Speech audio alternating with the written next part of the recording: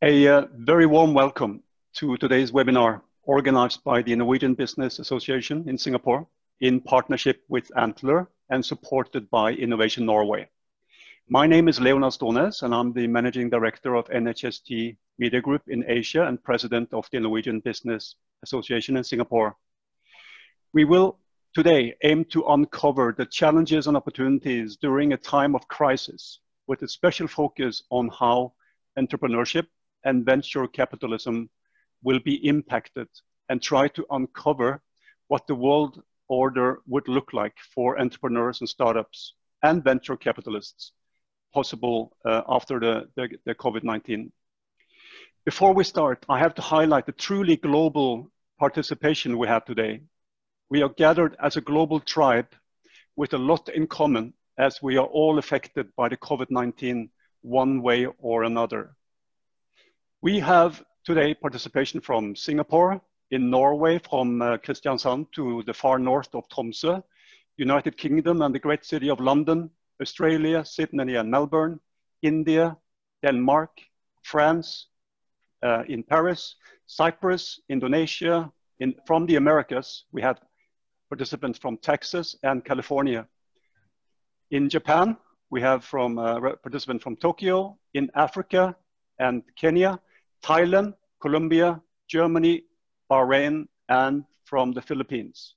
So it's a truly global participation, and it shows that the topic is aligned to everyone's problems and desires to find a way out of this tunnel. Thank you all for joining. You will have options to ask a question as we are moving this discussion forward. So let's switch gear and get going. Magnus Grimeland is the CEO of Antler. Lisa Eknell is a partner at Antler. And Paul Kastman is Director of Innovation Norway in Singapore. I have given both of them a tight time frame of 1 minute each to explain in brief who they are and what they're doing. And from there onwards, we will move on to the questions and the discussions. So Magnus, you go first, then Lisa and Paul. Great. Hey, terrific to meet you all.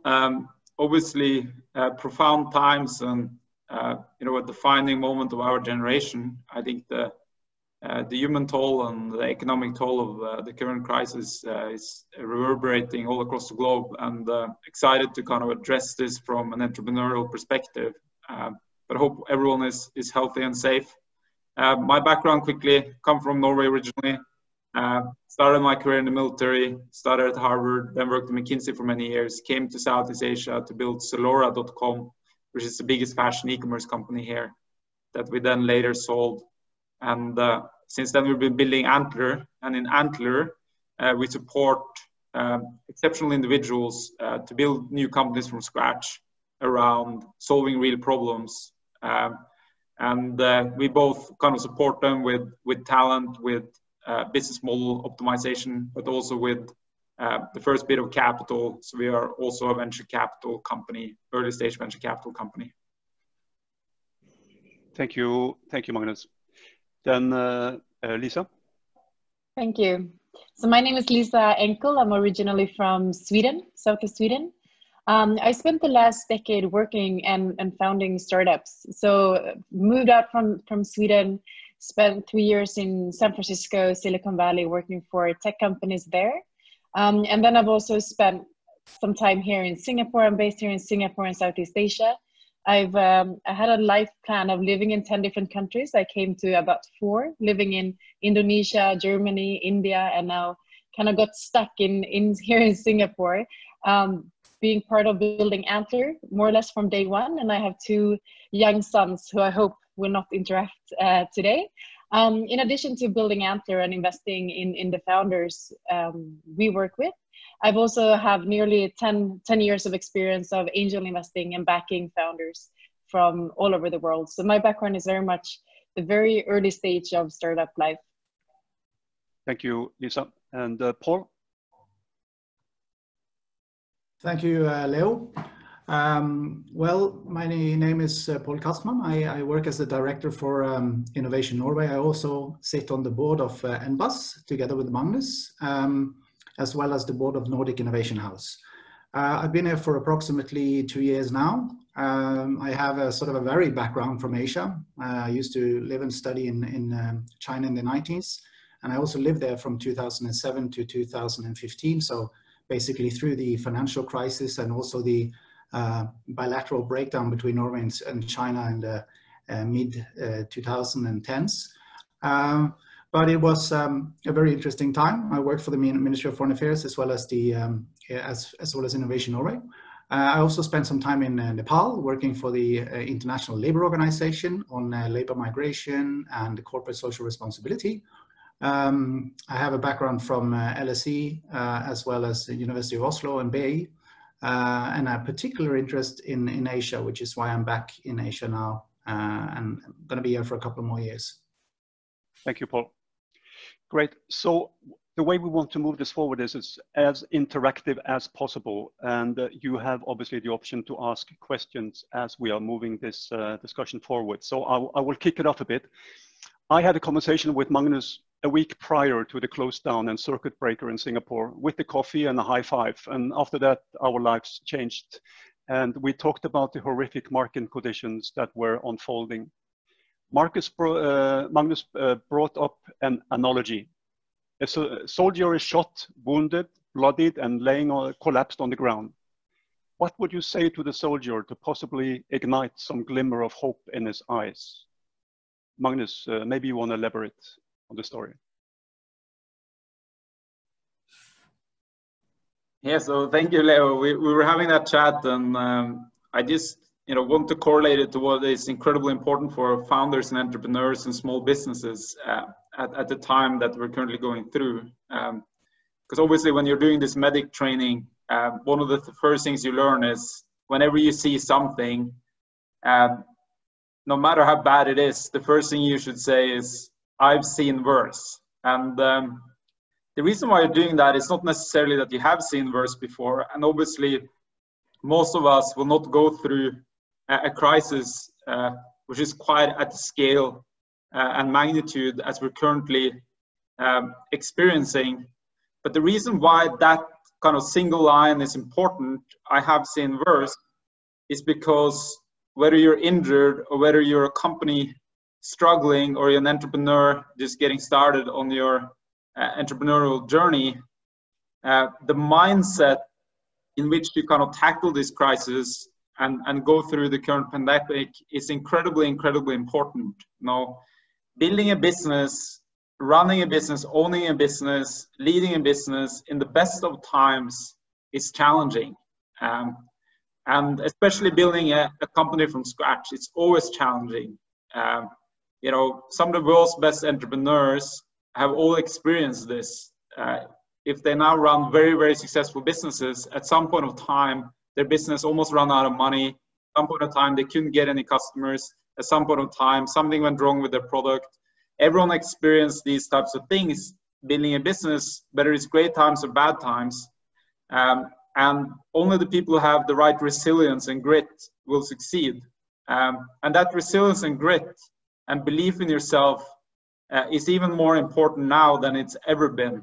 Because if you are just entering in your entrepreneurial journey now, or you've built a company for a couple of years, 3 years, and you just started to get momentum, and then this crisis hits you, if you start letting doubt seep into your mind, if you start believing that you will not succeed, that's a self-fulfilling prophecy. So it's just so incredibly important.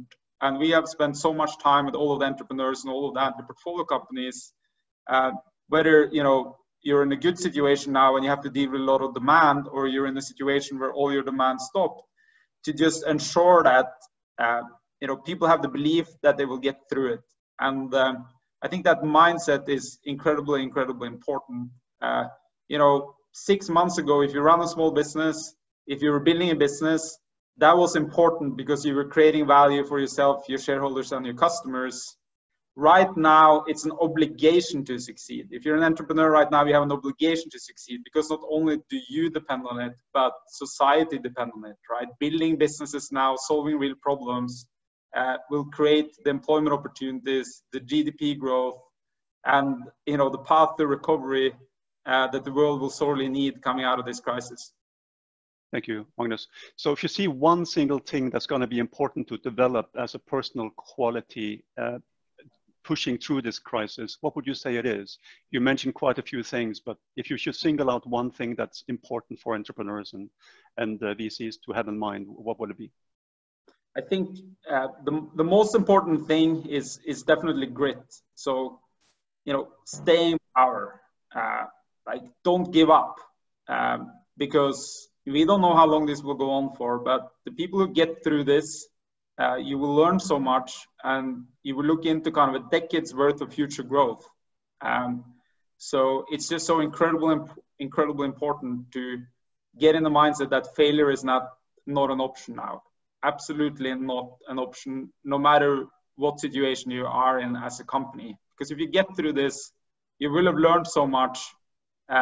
You will be in a way kind of stronger position going into the next wave of growth. So I'd say that's number one.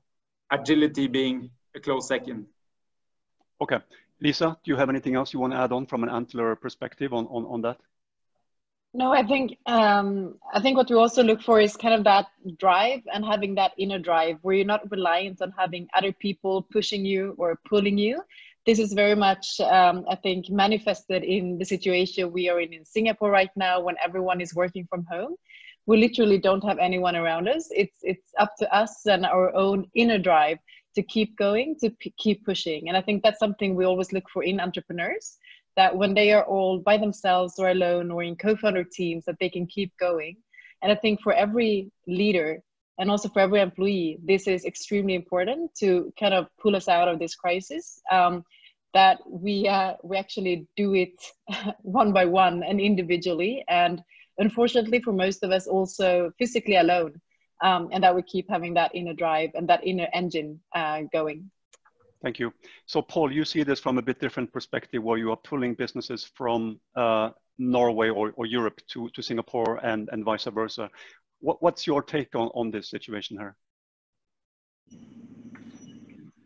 Well, I think I agree with what has been said so far. I sort of think the obvious answer to is that you need both tenacity and grit.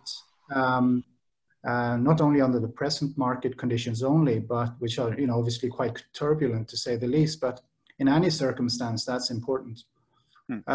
Maybe let me elaborate a little bit where I'm coming from. I don't have a personal experience from building a company, but I do deal with them quite a bit through the Nordic Innovation House as well as Innovation Norway. I think also it's very important that you manage to communicate the value that you can sort of bring to customers, and you also need the right teams around you to make that happen. But maybe under the present circumstances, I think that also to have flexibility, to be able to be flexible and agility is important, because it's a very changing scenario at the moment. We don't know what the future holds. And so to be able to adjust to whatever comes, change your revenue streams and so on, to think alternatively, I think is also important. Thank you. Good. So this one goes to Antler. When you are meeting and you're seeing a lot of founders coming through your door, stepping through your door, and with a concept and with an idea, how long does it take you to define if this is gonna fly or not, and what are you looking for? Well, so Lisa, you should add in there, but first of all, we're looking at does the people themselves, the individual, have the grit, the drive, and the spike that is required to be a great entrepreneur. And then we look at building a strong team around that entrepreneur. So basically finding the right co-founders. And in the end, think about what defines success and what, will define what you start building, whether you'll be successful in building that, whether you will be successful in getting customers, whether you will be successful in growing. It all comes down to that core team. That's where it starts. That's number one.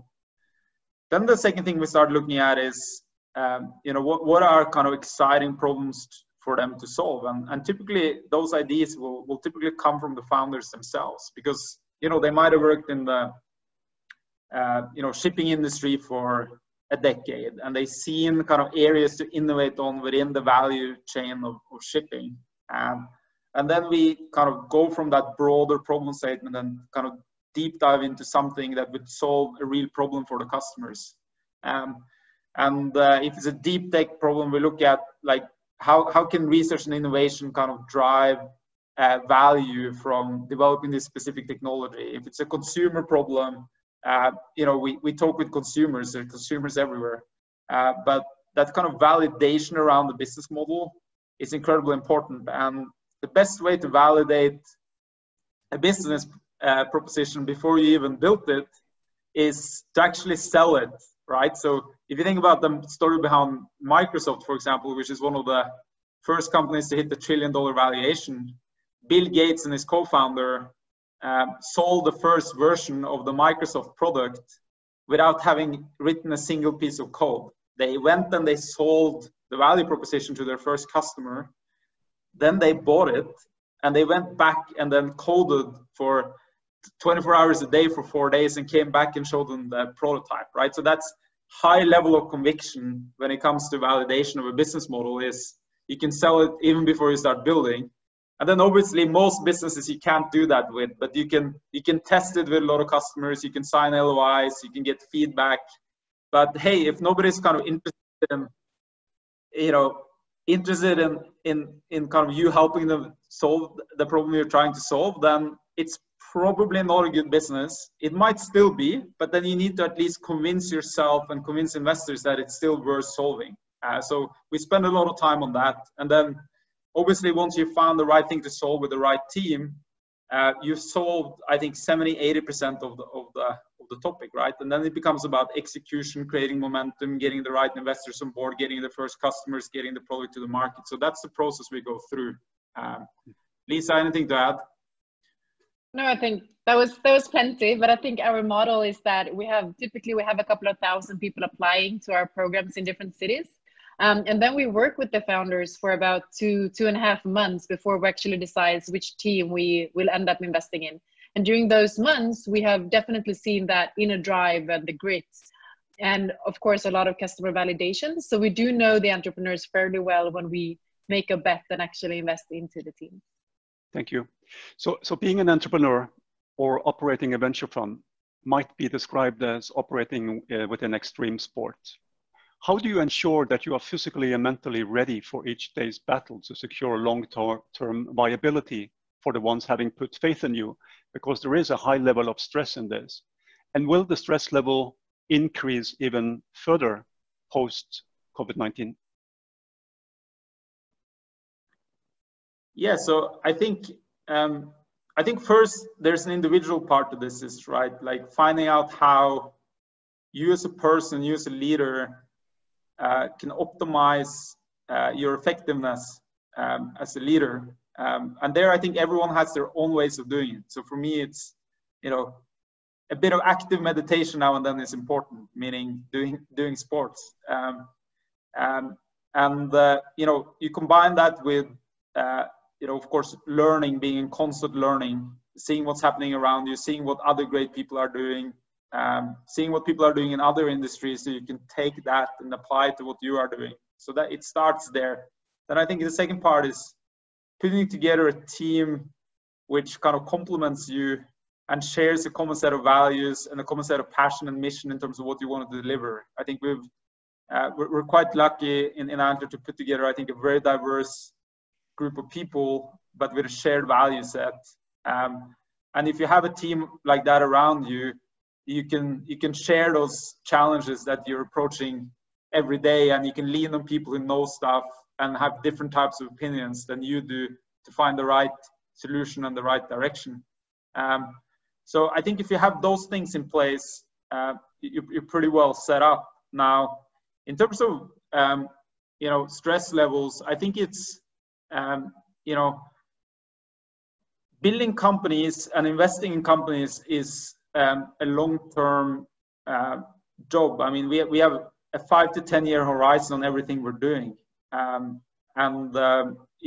In situations like this, obviously there are a lot of new things that you need to do. You spend more time ensuring that you can support your portfolio companies through it. You have some who are struggling with an increase in demand. You have others who are struggling with, going from losing 90% of their revenue, and you have to deal with these types of topics. But you need to look at it from a 5 to 10 year perspective. No, it's, yes, you got to come through the current crisis, but you got to do it in a way that enables you for the next wave of growth. And I think if you look at it in that perspective, you know, you will obviously just shift the way you spend your time in this period of time. And, you know, you look at both opportunities and challenges and work on those. But you also know that it's, you know, just part of, you know, a period towards a longer term outcome. And this, I think, is incredibly important to have that kind of being at the balcony and the dance floor at the same time mentality. So you're there at the dance floor, fighting together with your portfolio companies and your founders every day, but you also have the longer term perspective and the strategic perspective of what's going to happen in the next kind of 5 to 10 years. So I think both of those are important, and that level, that I think lowers the stress level quite a bit. I don't know, Lisa, if you have anything to add. No, I think that was great. I think like having that long-term perspective is really important, and that also goes for the situation we're in now. And I think one of the first thing Magnus and I said when we spoke to our portfolio companies is that this is not a 2-week hiccup.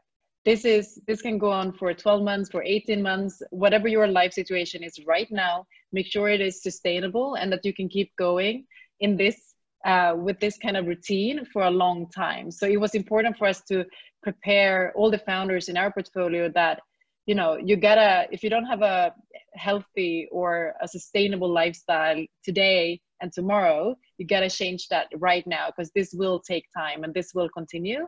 And the same thing goes for startups generally. I think all VCs know that we have a 10-year fund life, which means that we only know in 10 years from now whether or not, you know, what companies ended up being successful or not. So that is something that we all kind of need to make every day a sustainable and healthy day.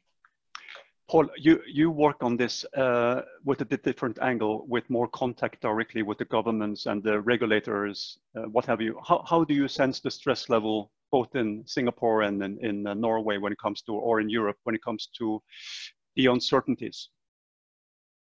When it comes to the VCs, for instance, the venture capital funds and so on, they will obviously be focused on the survival of their portfolio companies first and foremost. And obviously there is some stress in that. Then again, there is a lot of money around, and the valuation of startups is somewhat lower now than before the crisis. So that is obviously a bonus for them. For startups, they obviously need to increase their runway until the crisis is over. So make sure that they have enough money for that. On the other hand, sort of for a startup, the market share that they have is typically quite small. It's like 0.01% of the market. So if the market goes down a little bit, then might not necessarily dent their income that much. So I mean, there are obviously stress levels here, but it all depends on how this develops over time. And that is something that is very, very difficult to make any predictions about. Fine. How do you assess the risk appetite in the global financial markets post this virus episode? You know, thinking about the VCs and possibly a more narrow focus on industries and segments that will be able to keep afloat in crisis. Now we have health tech, video conferencing, and digital connectivity that is a booming industry, and the tourism is collapsing. But how much of a refocus would it be within industries to really focus on industries that can survive both up and down turns? Will there be a major shift in the financial markets to safeguard capital because of this? Who would like to start, Magnus? I can start. So I think in terms of risk and appetite, I think what we see from our corner of the world when it comes to startups and venture capital firms, I think what we see is that we kind of see that there's still kind of full steam ahead, which means that people are still investing. We have lots of our portfolio companies are closing their rounds. Fellow VC firms are still raising big funds, and we also see startups all over the world raising capital right now. We see a big demand for new digital solutions and new software products. And I think if you see startup as one major industry, I think Paul talked about the market shares. I think market shares from startups that they are now eating up from more established and older and bigger corporations, that is happening, and that is happening at a much faster pace than what we saw before. So I think I actually think the entire startup sector has a huge advantage, even if it's kind of very sad circumstances. I think this is pushing a lot of change in big organizations and in governments and so forth. Okay. Yeah, Magnus, I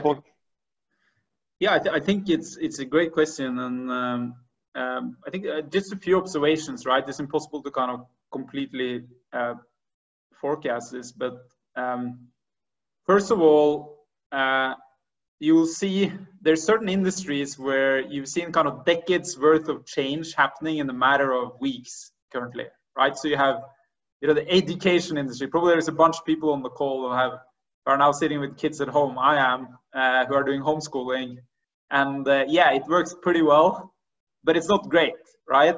But people moved kind of decades worth of change in education has just happened in the last couple of weeks as everyone is now going online learning. However, it's kind of with very basic tools. Now, there's a huge opportunity in that space, right? For example, differences in educational quality. If you can do this better, more effectively online, and you don't need to be at locational school, you could, people can get a Harvard education from anywhere, really, right? So there is kind of, there's a lot you can do within that space to make it way better for people who don't have access to education, but also people in more developed markets who have great access to education. The healthcare market, health space, right? It's just incredible that we still spend 80% or so of healthcare spend is spent on kind of treating diseases where simple changes in lifestyle could have avoided having that disease in the first place. Or if you discovered it early, you would have been able to treat it much more effectively. While the average person in this call probably spends more money maintaining their car every year than they spend in 5 years maintaining their own health and body, right? So there's, and then you see all of the kind of, deficiencies in the kind of healthcare space in terms of how they're kind of treating the current pandemic. So there's tons of opportunities. Governments, right? Government technology has grown leaps and bounds over the last few weeks. And manufacturing, supply chain, people are thinking about, how will supply chains work in the future, right? Obviously in Singapore, we see that quite clearly. Singapore being worried about basic stuff as food security, having the right kind of supplies for healthcare equipment and etc., which will lead, I think, to innovation in supply chains and innovation in terms of manufacturing, in terms of agri-tech, food tech, and etc. So there's just humongous amount of opportunities in industries that I think will see a tremendous amount of change over weeks and months. I think in terms of venture capital investments, 2018 and 2019, the two last year, is the 2 years where the most amount of capital was raised to invest into startups and technology companies, excluding the Vision Fund, more than $100 billion. That capital has not been deployed. So there's kind of ample amount of capital out there that people want to deploy into great companies. So I think you'll see definitely continued kind of investment cycle. I think only in Antler we've seen 8-10 of our portfolio companies raise capital the last 2 weeks from new investors, which is exciting to see. However, I think you also have a little bit of a kind of a healthy revaluation here and there, and you also, I think, take away part of that kind of lifestyle entrepreneurship part of the ecosystem, right? Like there's a lot of entrepreneurs out there and who shouldn't have been kind of entrepreneurs in the first place because they're not really serious and passionate and driven about what they want to accomplish.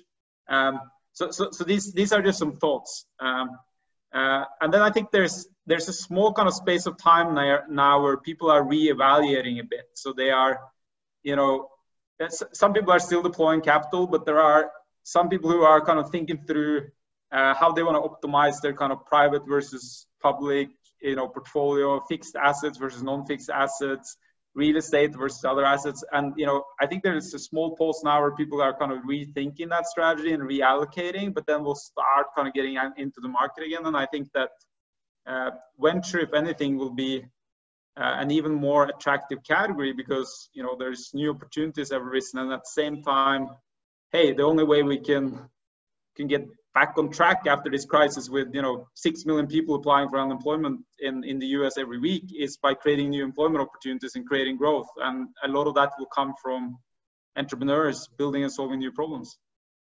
I like your comparison, looking at the amount of money spent looking after a car compared to your own body. So thanks for that one. That's something that really we will take with us. When we think back from January 2020, Asian economies became larger than the rest of the world combined if we measure the PPP or purchasing power parity. Will Asian markets after this crisis bounce back stronger than all other markets globally? Paul, I'll leave this one for you first, if you can take that one. Well, if we look at the region that we are presently in, one aspect of interest is sort of in a digitalized world is the internet economy. There is a report written by Temasek and Google called Economy Southeast Asia, which sort of looks at the internet economies in 6 Southeast Asian nations. Malaysia, Philippines, Indonesia, Thailand, Singapore, Vietnam, I believe. And in isolation, sort of this region has approximately 500 million people, but the size of the economy is approximately similar to that of Italy. So obviously there is a lot of potential for growth here. And over the past few years, there has been a substantial increase sort of in internet access in the region. And 10 years ago, I think 75% of the population had no internet access and limited sort of access to electronic information. But today, the region is sort of one of the more interesting places with a high internet penetration and also sophisticated use of internet. And, digitalization being part of the equation when it comes to future growth opportunities. We're looking at platforms within digital health. We're looking at platforms within edtech, fintech, and so on. I think definitely Southeast Asia will be a very interesting place to be. So all of you have experiences with operating in global markets. Antler, you have office in Europe, US, Africa, and Asia, and the same for Innovation Norway. Do you see any other quantum shifts in terms of industry segments that will grow faster than others, either by geographics or within individual countries, where startups and entrepreneurs will have blue oceans of opportunities post the crisis? Magnus? Yeah, I can start. I can start with that one. I think what we see, and in terms of blue ocean opportunities, it's more like a trend that is now accelerating, and it's a trend of having your team remote. And I think that is, of course, whether we sit at home or on the other side of the world, it actually doesn't make a big difference, and we can still work and collaborate together. So I think we've seen, especially in the startup scene, we've seen a big trend in kind of remote teams and people who are, collaborating and working together from all over the world. And it's been fairly small, but we have some, VC funds focusing only on investing in remote teams. And I think that is something that is now really accelerating. And then what happens when you can have a few people based in San Francisco, you have a few people in the Philippines, in India, in China, and so forth, then you can build a really, really strong team, and you can move really, really fast. And I think that is something that we will see more of, and that would, of course, impact, I think it will impact a little bit the Bay Area, and I think it will impact the attractiveness and the need for being in Bay Area, and people are now talking about that Silicon Valley is more of a mindset than a physical place. And I think Y Combinator said that now that the next Y Combinator program will be fully remote. So it's a very interesting trend. And imagine then what happens when opportunities that were, you know, you needed an American visa to work for a certain startup. Now you can be in Southeast Asia or in India or in South America, and you can still join that team. You can get access to the equity and what that means for kind of the local communities around the world. So I think that's a huge trend. And I think technology and products solving the problems that involve in having a payroll with 44 different nationalities and health insurances for 44 different nationalities, those are big opportunities where I think a lot of investments will go into, and I think a lot of great new companies will come out of it. Fine. Magnus, Paul, anything else you want to add on? Yeah, no, I think in terms of opportunities, mentioned some of them already. So, you know, healthcare, education, governmental technology, supply chain, manufacturing. I think there we've seen a ton of acceleration and opportunities kind of currently created, and real problems that needs to get resolved. And I think a lot of entrepreneurs will jump on that opportunity. I think on top of that, it's just, you know, I think we're still in a space where digitalization is just at the margin of happening, right? If you think about it in Southeast Asia, it's, you know, we've seen a lot happen in retail. We've seen a lot of happen in logistics and hyper-local delivery. We've seen, you know, marketplaces. We've seen a bit on the payment side. But we're really just at the beginning of, I think, revolutionizing almost any industry with technology. And this, I think, it was true before the crisis, and I think even more true now, that we'll see kind of an acceleration in terms of innovation and disruption. You know, you have dozens of technologies maturing at the same time. We, for the first time, and this has really been shown during the pandemic, we for the first time ever live in a truly global market, right? It took the airplane industry 68 years to get 50 million customers. It took Pokemon Go 14 days to get 50 million customers. It took the pandemic a few months to obviously infect most of the world. Now, that is, of course, disastrous from a pandemic perspective, but from an economic opportunity perspective, if you find a solution to a real problem, it means that you can export that almost from anywhere to anywhere, which is why you see billion-dollar companies being developed, not only in the Valley and in China anymore, but you see it, you know, in Stockholm and Oslo and Singapore and Sydney and all over the globe. And I think that will just continue, where obviously some new opportunities have arisen. I don't see how that will slow down with anything. I think it will accelerate. So many organizations that have existed for many years have unfortunately closed down due to the crisis. A crisis that was impossible to foresee coming.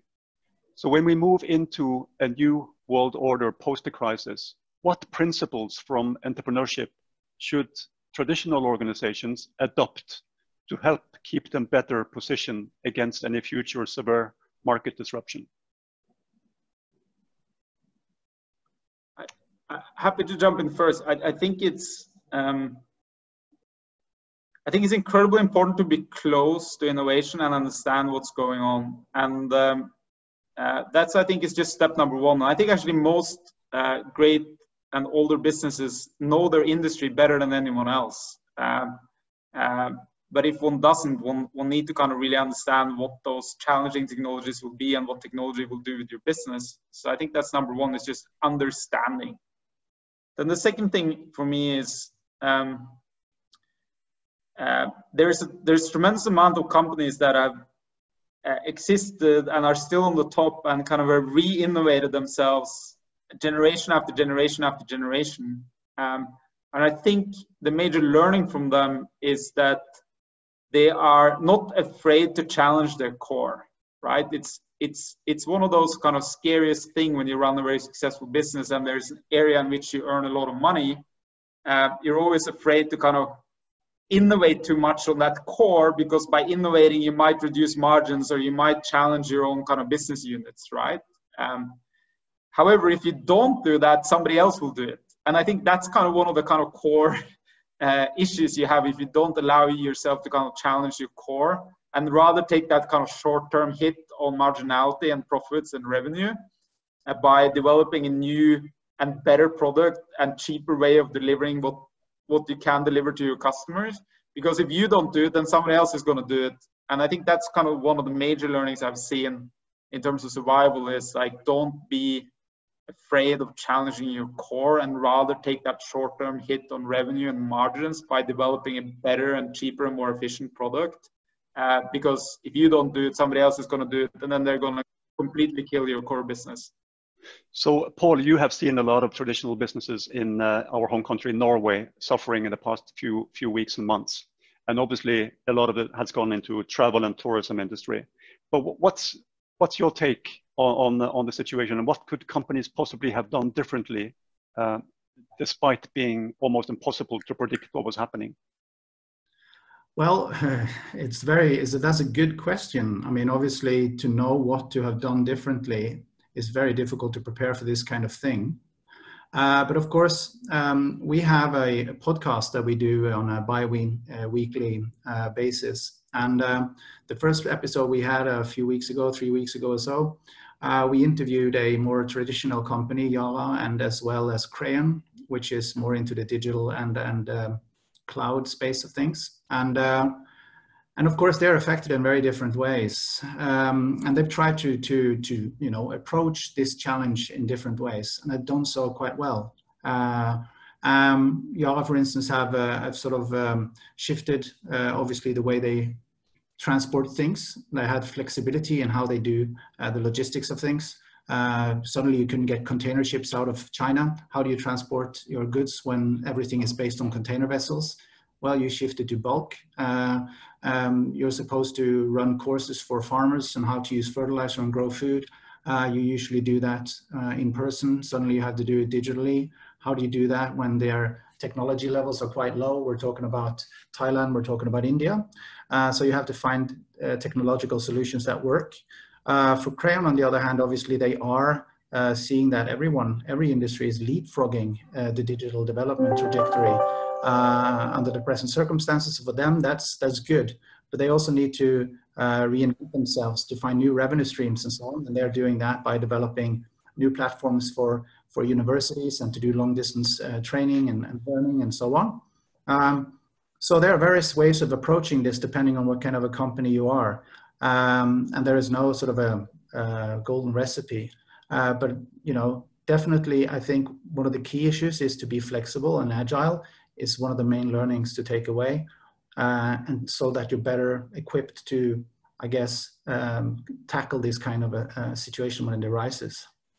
So I'm thinking about the trend that might emerge after this crisis, and please correct me if I'm wrong, but if you look at the startups, they have in the past recruited experienced industry leaders to the boards and advisory boards.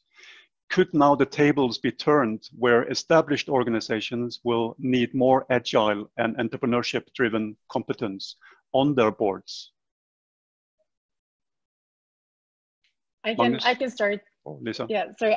Yeah, thank you. So I think I've seen this actually for the past, quite 5-6 years, having been advising some and being close to other advising big corporations in the big, digital transformation and the big technical shifts happening. So I think in quite a few organizations, this has already happened, and we've seen like either advisors to the CEO or leadership or board members who have a very solid and strong technology background. And I think this will of course happen at a broader scale now. And I think, those companies who still haven't moved kind of all of their tech and IT from on-prem service to the cloud will do so now. And I think a lot of these older enterprise software products where people are a bit more locked in, you may even need consultants in order to change some part of your core products. I think this will now rapidly be changed to people who are building out their own technology organizations or using available and easy to use SaaS products where everything is on the cloud. And instead of having, and I think that's a good analogy for how to switch your organization as well, instead of having all of your information in one server, in one room, it's now spread out all over the internet in different data centers. And I think that is, as an organization and how to be resilient and agile, I think that is kind of a good analogy, that you're not depending on one or a few individuals and people, but kind of responsibility and the work is spread out through a distributed organization, so you can keep going even if some people fall ill or become sick for a long period of time, or need to care for their children or family members, that you can still kind of continue going. And I think that is a lesson that a lot of organizations are now kind of learning, including ourselves, and how we are dividing and conquering and kind of continue moving ahead. So it's basically impossible for us to have this discussion that we now have and talk about the future of the world and what the world might look like without talking about China. Will China in the long term be the winner, both financially, tech-wise and innovation-wise, given China's focus on, within the legal framework, to gather big data on individuals, habits and trends, which is done on a scale that no other nation can organize? Paul?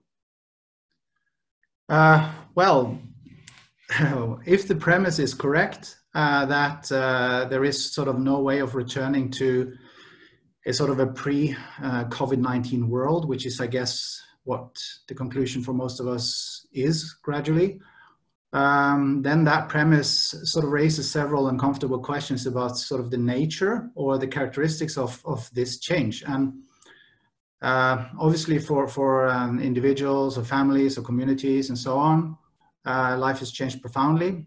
But if you look at sort of the government, nation level, that sort of also makes it quite interesting.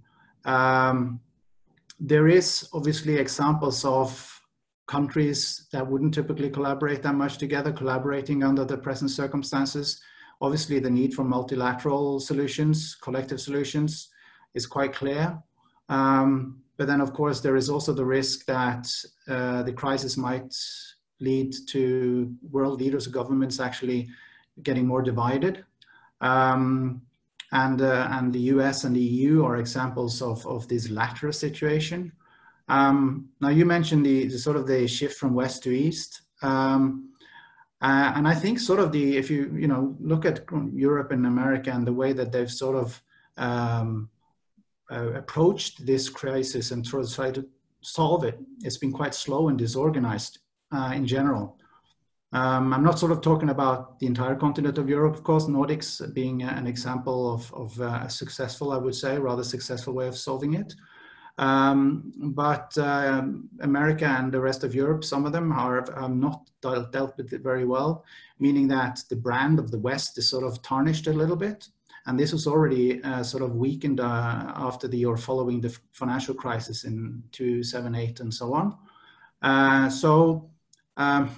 China obviously had some issues initially with the way they tackled it, suppressing information and so on. But then after a while, they came around, and now they're sort of offering assistance to Italy and other countries that are sort of in a need. Sort of strengthens their brand. It's become sort of an issue for them to promote a sort of a soft power approach, which is not something that they've been very good at usually. If you disregard obviously investments and aid in Africa.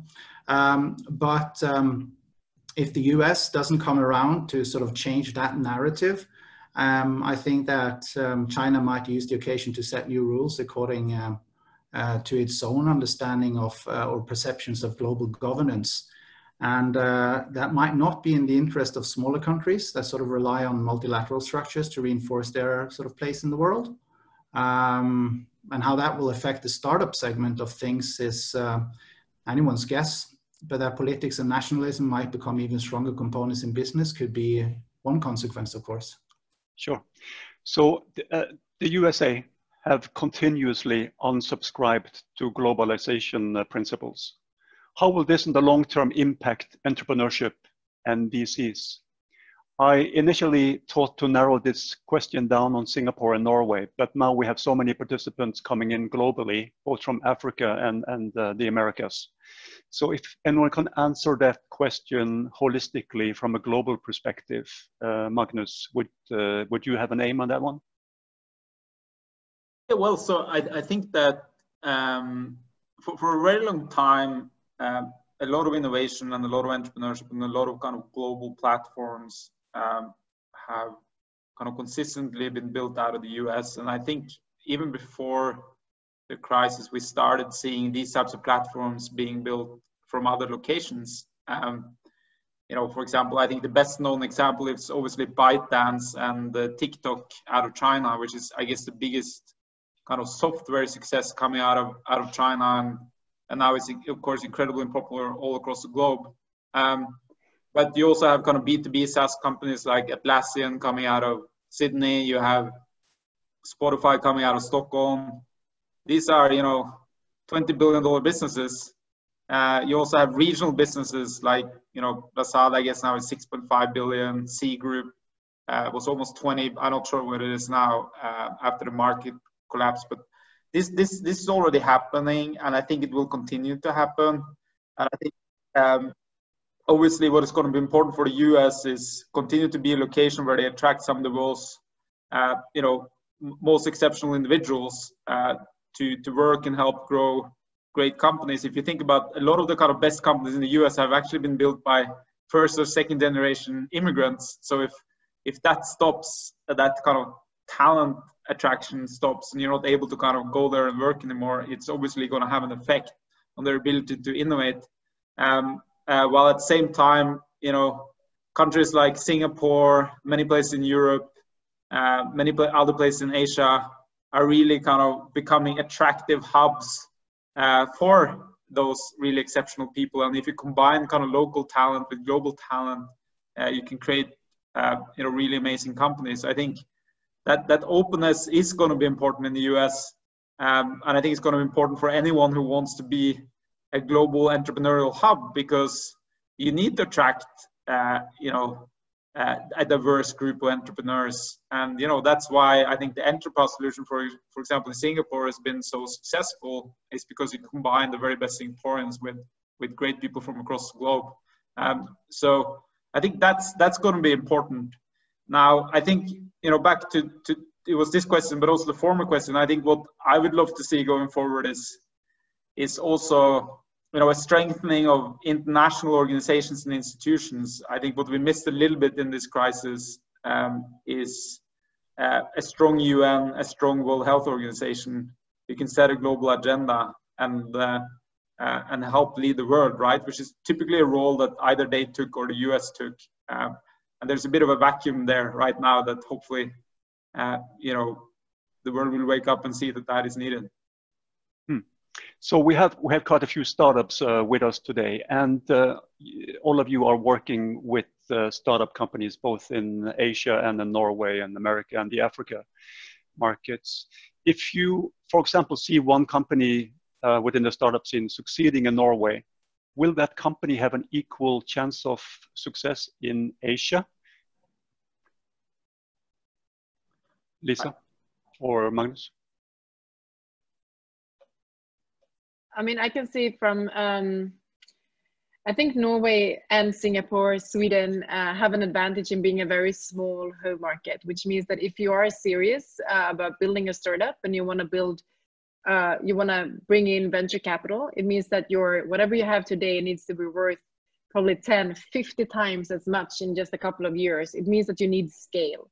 And Norway is just too small for scale, and so is Singapore, and so is Sweden. So what we see, a lot of these successful startups coming out of these countries have actually built for a global audience from day one. They may try it at their home market and then they go global very quickly. And that's how they then become successful.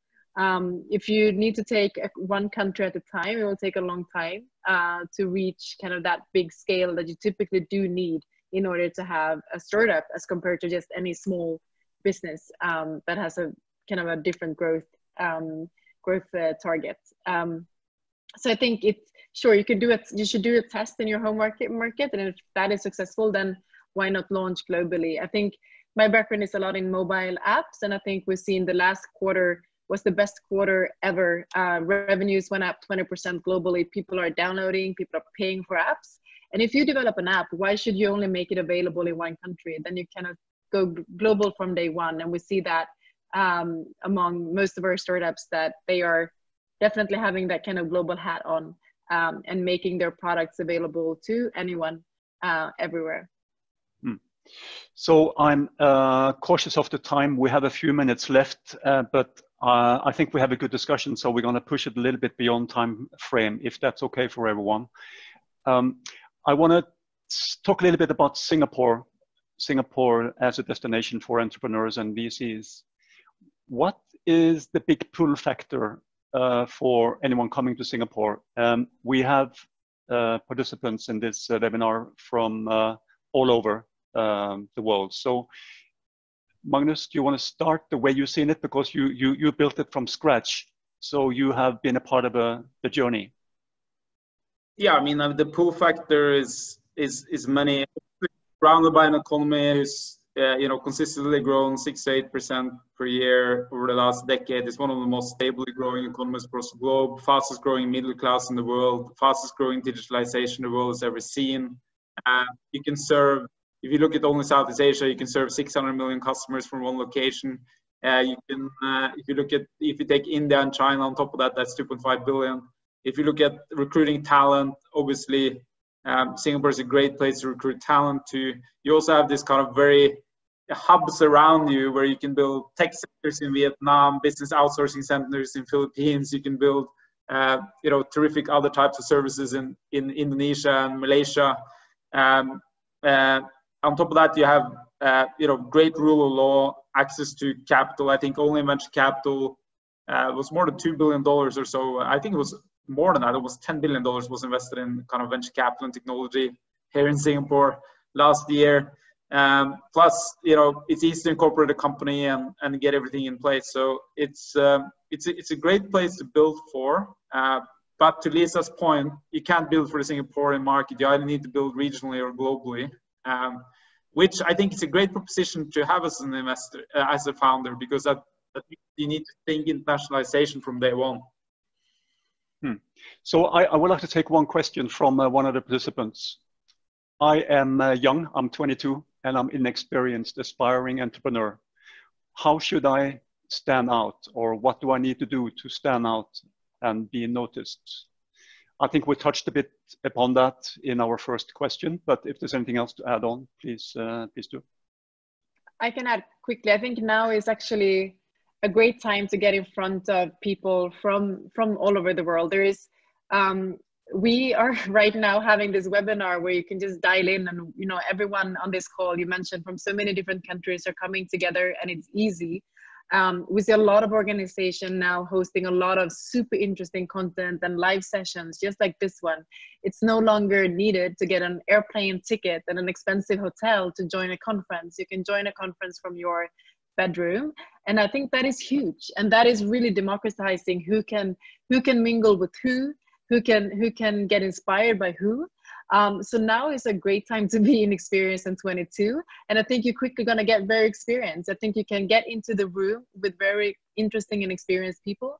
You can also have a video chat. No travel is required, no money and investment is required, and there is so much to learn and so much to do. Also, if you do create something on your own, everyone is looking for great content now. We're all tired of Netflix, and we're looking for a great next blog post, a great video on YouTube. So people are consuming content right now at a very, very, I think it's probably more content. I mean, the internet is going down in Europe because everyone is streaming so much. So it is a great time to do things and to be inexperienced in 22.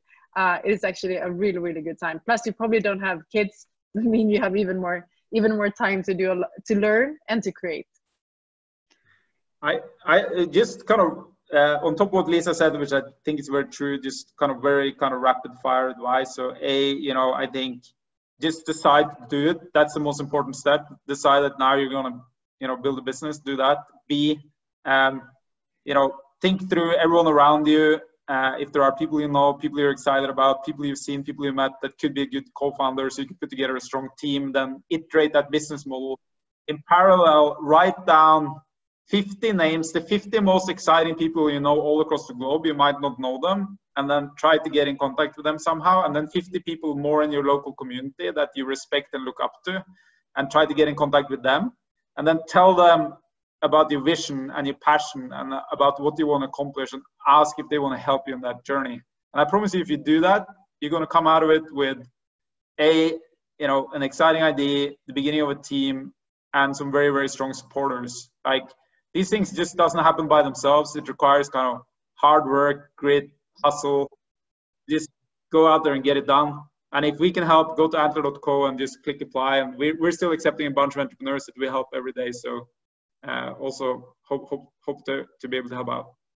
So I want to take one more question from the audience, and that is, how would you as an entrepreneur raise investment under the current scenario or the current situation with the virus? I can. So very, very quickly, again, write on the list of 50 to 100 investors you're excited about, and if you can't create a list that is that long, then write the longest list you can, and then start reaching out to people. And then your business will probably be in kind of one out of a few different categories. Either you are in survival mode, meaning your business stopped for a period of time and you need to get runway, in which case you need to explain how your business is going to be amazing as we get out of the crisis, and that this is just a short-term period. So it's more like a bridge round, right? And but you're really well set up for coming out of it. Or you're in kind of a pivoting phase where you can talk about, hey, we learned so much about this crisis, we're not pivoting, and this is our product, it's going to be amazing, and explain why. Or you are kind of benefiting from the opportunities that the current environment create, and in which case you need to kind of very clearly show that. But yes, it's a combination about just getting in front of these people and then coming with a compelling story, right? And nothing has really changed. We see portfolio companies raise almost every day that are part of Antler, and again, it's just about doing it. Yeah, I mean, now is a great time for startups, and just keep, don't let this distract you, and kind of keep going. And I think investors are still investing a lot of capital, and it is actually a great time for building great software products. So there are like no excuses, and people are taking a lot of calls over video and a lot of meetings and getting to know each other and making big investments. So we don't really see any signs that the world would be slowing down in the startup corner of the world. Fine.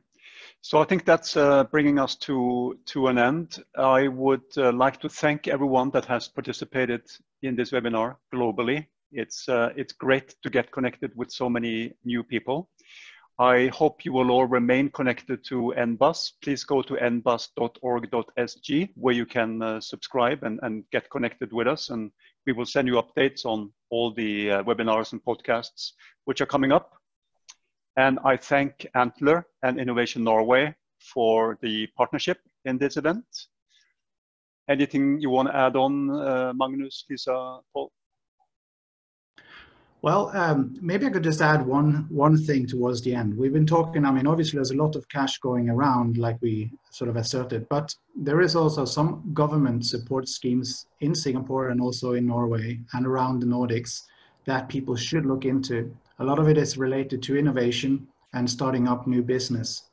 And we are also partnering up with Asia Development Bank Ventures. We're also partnering up with UNDP to try to mobilize companies, startup companies, with specific solutions to challenges in the region. And there is a runway for companies that place too, in addition to obviously VCs and so on. So just wanted to make that point. So anyone interested can contact you directly, Paul? Sure, go right ahead. Mm-hmm. Lisa, you look like you had one thing to add. Was no, that right? I was just nodding. That was a great addition by Paul. Yeah, very good. Okay, but then we thank you all for joining the NBUS talk series, and look forward to meet you again one day soon. Thank you. Thank you, Leo. Thank you, Paul. Thank you, Lisa. Thank you, everyone. Thank you, everyone.